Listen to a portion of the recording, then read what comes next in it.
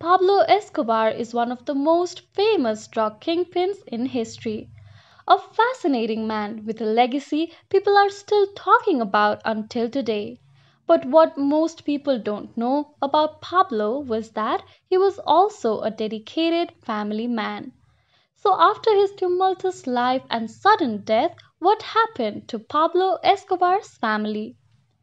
It seems like one of Pablo's two legitimate children has managed to stay out of the limelight, but thankfully, both are living very different lives from their father.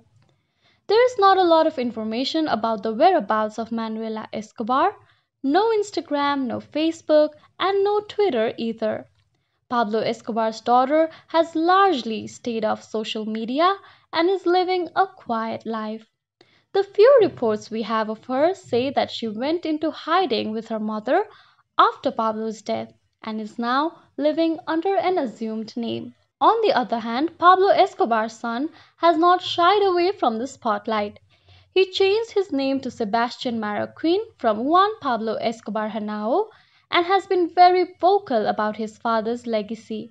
He was the subject of a 2009 documentary called Sins of My Father, where he talks about the impact his father's actions have had on his life. Sebastian also released a book in 2014 titled Pablo Escobar, My Father.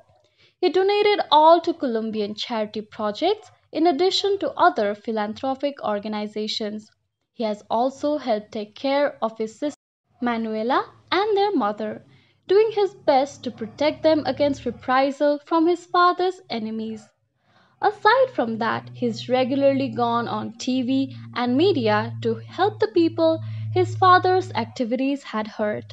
He's very involved in rehabilitation and charity projects in Colombia, seeking to fix the many problems that made his father turn to crime in the first place.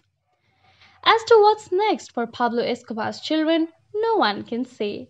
Maria Victoria and Sebastian Marroquin have tried making up for Pablo's actions, but wounds may run a little too deep for those affected by his crimes. And while he's seen as a folk hero in Colombia, not everyone views him or his family in a positive light. We can only hope that everyone understands that the children aren't their father. Thank you for watching our video. Please hit the like button and subscribe to our channel for interesting updates every day.